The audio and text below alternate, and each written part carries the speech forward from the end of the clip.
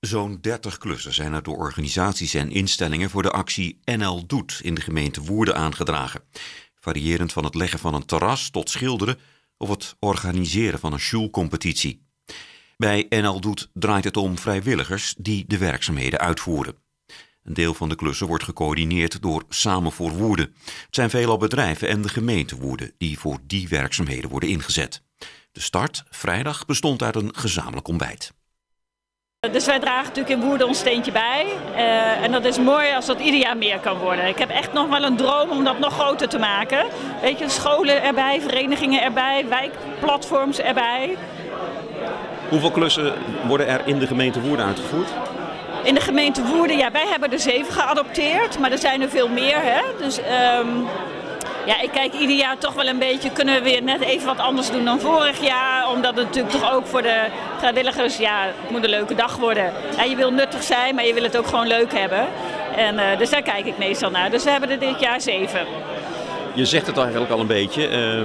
Ieder jaar proberen toch iets nieuws erbij te krijgen. Want als je het een aantal jaren op rij volgt, dan zijn het vaak ook wel een beetje dezelfde organisaties en hetzelfde soort klussen waarom gevraagd wordt. Is er dan zo weinig anders te doen?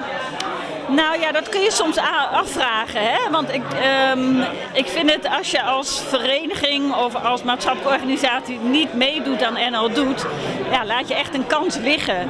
Dus vanuit Samen voor Woerden stimuleer ik hen echt. Hè? Dus in december dan komt altijd al de uitnodiging van het Oranje Fonds om je klus aan te melden. En het is heel kansrijk als je hem aanmeldt dat je daar dan ook een bijdrage, een vergoeding voor krijgt. Er zijn wel wat voorwaarden aan verbonden. Maar ja, dus ik stimuleer echt van, goh, weet je, en dan denk ik ook mee, het is jammer als je dat laat liggen. Het is voor jou zelf als organisatie belangrijk, maar ook voor alle mensen die mee willen doen is het belangrijk. Je zegt, laat je een kans liggen. Welke kans dan? Nou ja, de kans om vrijwilligers binnen te halen en eigenlijk de buitenwereld binnen te halen. Hè? Want dat is wat wij vanuit Samen voor Woerden natuurlijk heel belangrijk vinden. Dat je ook eens daar komt waar je normaal gesproken in je dagelijks leven of je dagelijks werk niet mee te maken hebt. Dus dat is het stukje verbinden wat wij natuurlijk heel belangrijk vinden. Is dat waar het bij NLdoet om draait, om de buitenwereld ergens binnen te krijgen? Of zijn er toch ook nog andere redenen om dit project te draaien?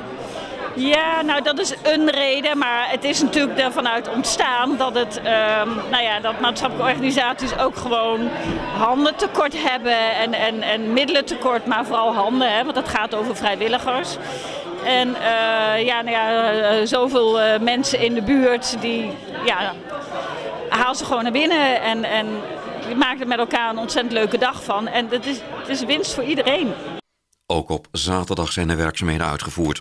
Zo werd de fontein bij het station schoongemaakt. Maakten vrijwilligers oeverzwaluwennesten in Veldwijk gereed en werd er geschilderd.